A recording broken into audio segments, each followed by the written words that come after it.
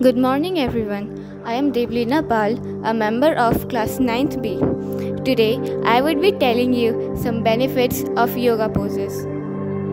First pose, Adho Mukha Svanasana. This posture is known to generate the lost energy due to fatigue or when you are exhausted.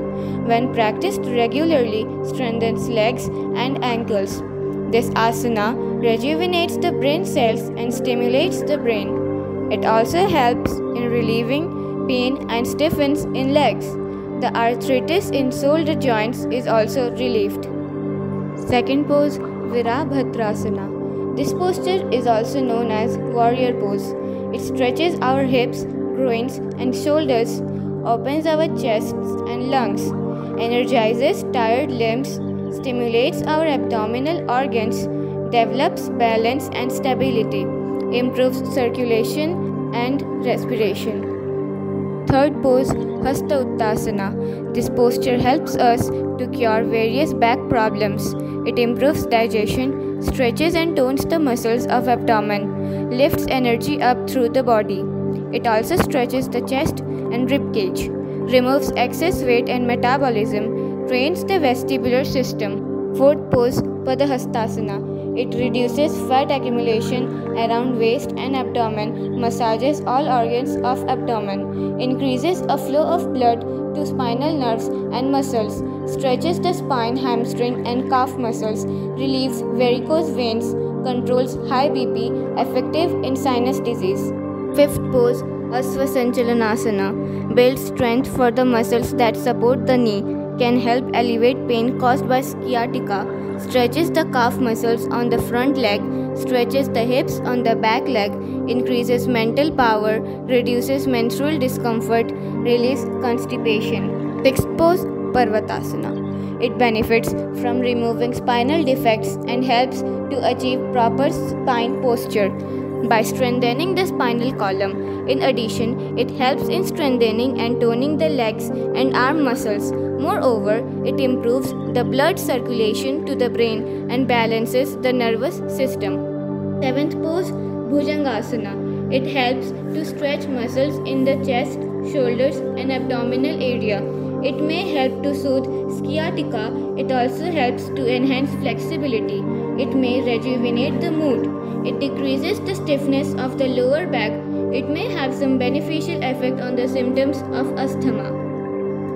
Eighth pose, Trikonasana. It simulates and improves function of blood through the entire body. In addition, it strengthens and stretches the hips, back, arms, thighs and leg. It also reduces blood pressure, stress and anxiety, cures indigestion, gives flexibility to groins, hamstrings and hips. Ninth pose, Vrikshasana.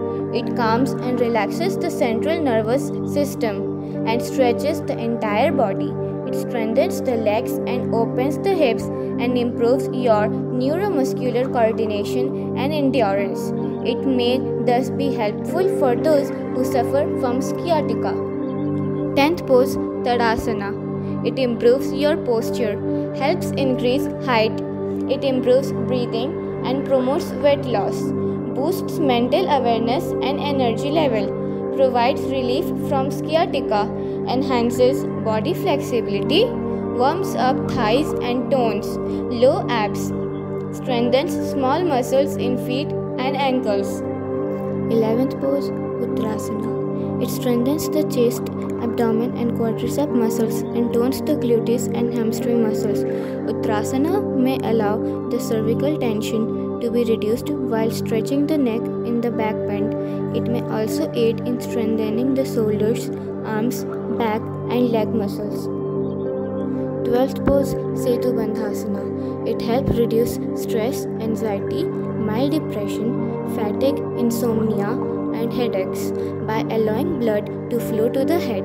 As this asana causes the spine to stretch, it might help make the spine flexible and may be good for the health of nerves. 13th pose, Kapotasana. It may improve oxygen delivery and cellular respiration and increase the strength of lung muscles. It may also reduce body weight.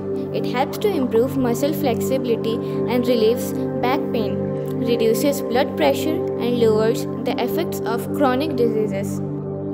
14th pose, Baddha Konasana. It improves flexibility in the groin, shoulder, knees, thighs, and the hip regions. It is also curing for asthma, high blood pressure, infertility, etc.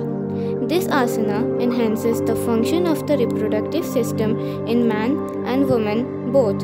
It removes fatigue from walking and standing and helps in intestine and bowel movement.